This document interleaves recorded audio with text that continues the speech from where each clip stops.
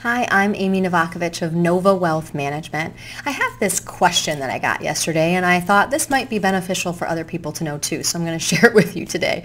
So the question was, what's the difference between a broker and a fiduciary or a fee-based advisor, and how does it benefit me, the client?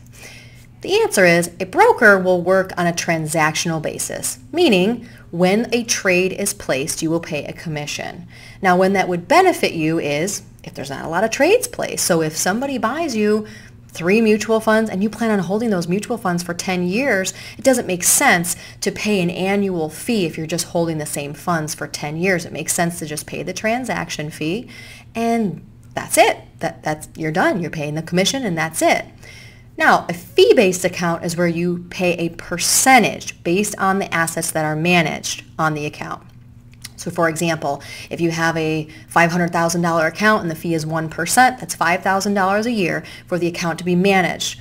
But you will not pay per transaction. So it's actually opposite. So whether you have 5 transactions or 500 transactions, you still pay the $5,000 or the 1% on the $500,000. And then that fee, obviously in dollars, either grows as that $500,000 gets larger or shrinks if the $500,000 loses money. So the fee fluctuates, not the percentage, but the dollars fluctuate because it goes with the value of the account.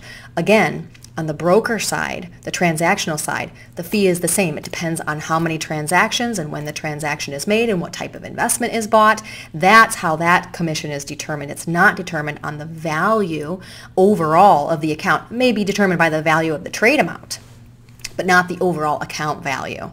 So you could have a $100,000 account and place one trade, and I suppose that is based on the whole value of the account, but you could have a $2 million account and the trade is $100,000 and the two people are going to pay the same amount. So it's not based on the overall value.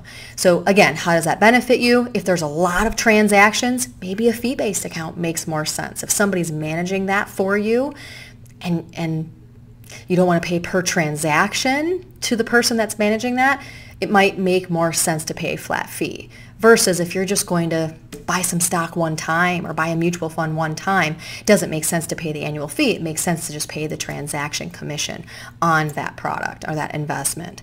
So I hope that answers your questions. If you have any other comments below, please feel free. And if you have any other questions, please let us know. Have a great day.